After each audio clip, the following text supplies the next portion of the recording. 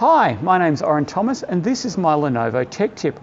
Now, one of the things that you can do with Windows 10 is you can actually basically stop your computer updating. You wouldn't want to do this for normal reasons, but let's say you're like me and you're presenting at a conference and the last thing you want to do is be up in stage in front of a couple of hundred people and have your computer suddenly decide it wants to restart because it wants to apply a software update. So let me tell you what I do to stop that from happening. In the Start menu, I type Services, and this brings up the Services console. And I scroll down to the Windows Update Service, and I just change the startup type of that one to disabled.